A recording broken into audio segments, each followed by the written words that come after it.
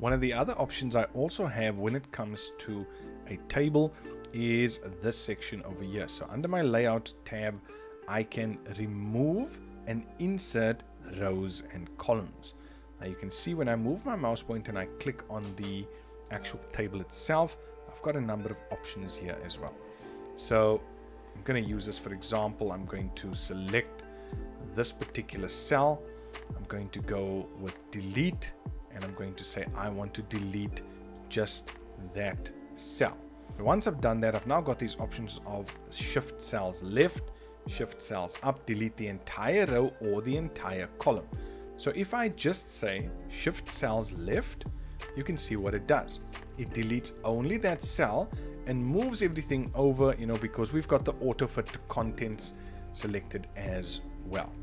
Now I want to go to this particular cell and I'm going to highlight this as well, and I'm going to go with delete. And do you see now it gives me options like delete rows, delete cells? I'm going to go to delete here again, and this time I'm going to say delete the column.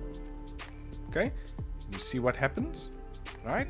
And over here I'm going to go and I'm going to say delete, and I'm going to delete that entire row. Okay, so there I've deleted an individual cell from my table, I've deleted a column from my table, and I've deleted a row. So now I want to go and insert a new row. I can just go and click anywhere in my table, obviously depending on where you want to insert it. And I'm going to say over here, insert a column to the right. Now do you see what happens? It will insert a column to the right of wherever you are selected. If I click over here and I use insert left, it'll insert a column to the left over there, right? And then obviously I can go and adjust that, obviously depending what I'm going to be putting into that cell, but this is how I can then do that. I can go over here as well and insert a row below or insert a row above.